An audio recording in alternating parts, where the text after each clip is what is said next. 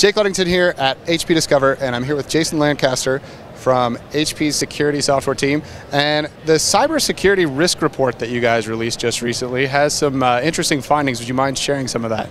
Sure, yeah. One of the things that we found was that even though the total number of vulnerabilities that have been disclosed in the public domain in the last year have decreased, the number of remotely exploitable critical vulnerabilities is still increasing. Also, we found that mature technologies that you would think over time have become more secure, things like SCADA, mobile applications, web applications, they're actually continuing to be more insecure. The number of vulnerabilities in those is increasing, especially when you look at things like web applications that have been focused on by security groups for a long time in terms of securing vulnerabilities within those applications. The most applications that are analyzed are vulnerable. So applications as a security vector, that's not something, I mean, other than patching vulnerabilities, that's not something that has typically gotten locked down the way that, say, like Tipping Point has identified things at the edge. What are kind of the changes that people are needing to make in their thinking around application security? Sure. You know, over time, the infrastructure itself has had a lot of focus on securing the infrastructure directly. Moving up the stack, a lot of focus on securing the server platforms, desktop OSs, server OSs, and those types of things. And over the last few years, there's been more focus on securing the applications themselves, focusing on the entry point as an example with a web application that's publicly facing. But we have not reached a point where they are locked down, as you say, and very secure. And now with initiatives like big data and cloud, looking to move both the data and those applications themselves onto multiple servers outside of your infrastructure directly, onto larger platforms, public platforms with cloud offerings, that begins to complicate things even further. Because now the infrastructure that we owned that was secure, we're moving on to other platforms, and at the same time we're taking applications that we haven't necessarily fully secured and moving them onto other platforms. We put a lot of work and thought into securing data at rest, for example, but now conceptually with big data, it is no longer at rest. It's in constant motion, being broken up, distributed out, things that we were able to leverage before, say with encryption. Now it's much more difficult to encrypt this data that doesn't exist on a server, on a data store.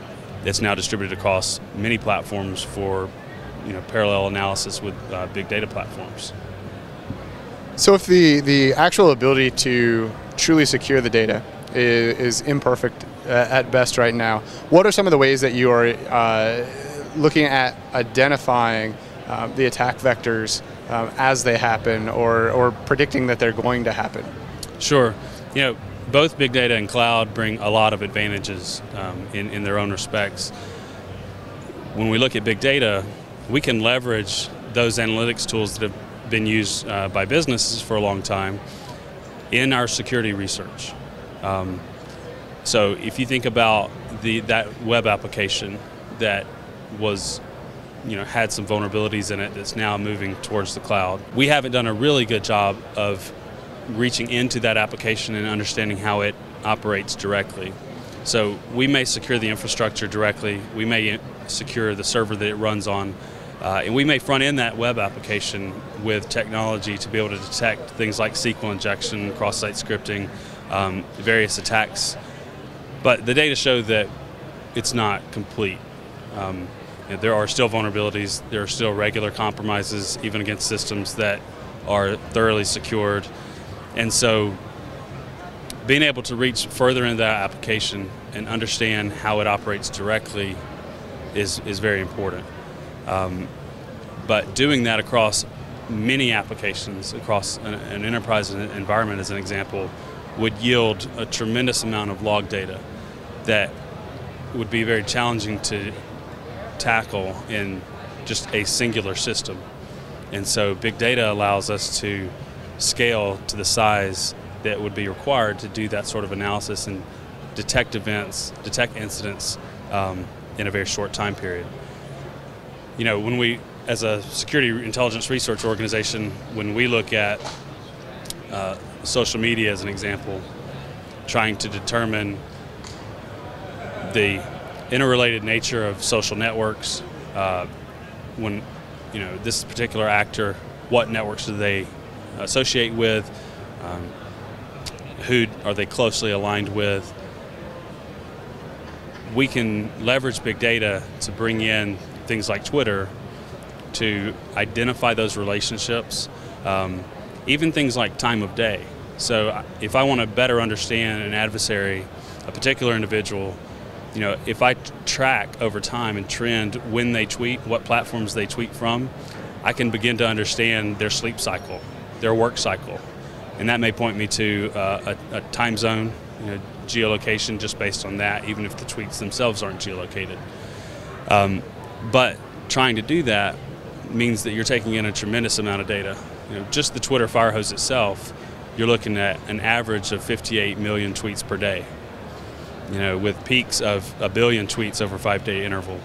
That's a huge amount of data just on one social media platform.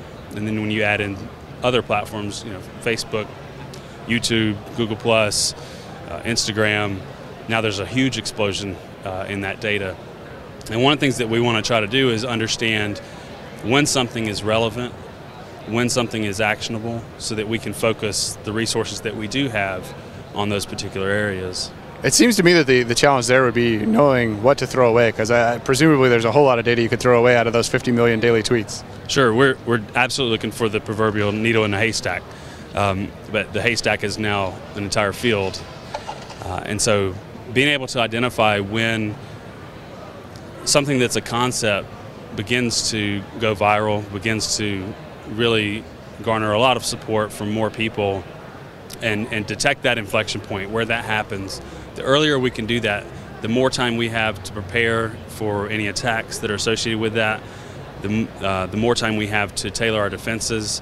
And even if the threat is not to that level of severity yet, it allows us to take our analysts and focus their attention where it really matters. So how does Haven, which you guys are showing off here, fit in with this whole threat analysis picture? Sure, so Haven is a platform that integrates autonomy idle that can do unstructured data along with ArcSight ESM that manages structured data with Hadoop to provide big data analysis of those types of data sets. And those specific things we can do. We can even do things like understanding, say, sentiment of those groups within Twitter, hacktivist organizations, to understand when things are heating up and begin to pay attention to where that is happening. You know, what operation has been launched, what is the issue that's being debated. When we look at an enterprise environment, it allows us to take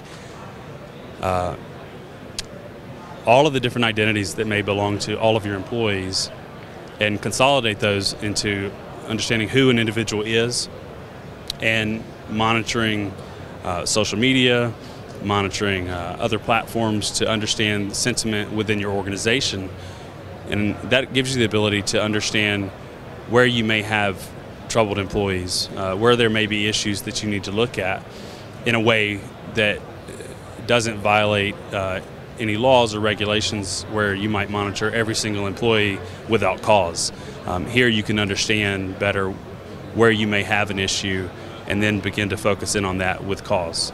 So that's kind of taking the concept of like brand sentiment analysis and applying it to some other real-world scenarios that are less about do people like our product or not. It definitely is.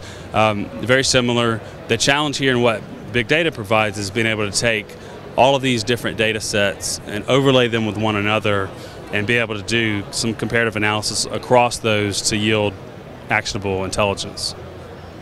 So in doing this, are there any kind of big picture patterns that you have identified as a result of doing this kind of analysis? Sure. As an intelligence group, we do this sort of work on a daily basis. We're monitoring Twitter, IRC, lots of social media platforms, blogs, and these sorts of things. And we identified a group called the Syrian Electronic Army a while back, and just released a research report last month on that group. If you followed the Twitter account compromises that have been happening over the last couple of months, this group is responsible for that. And so hacktivist groups in particular leverage social media, especially Twitter, to spread their message and garner support for their cause and for a particular operation. And so we can leverage big data platforms to sift through just an enormous amount of data in automated ways that identify those hotspots and key areas that we need to focus in on.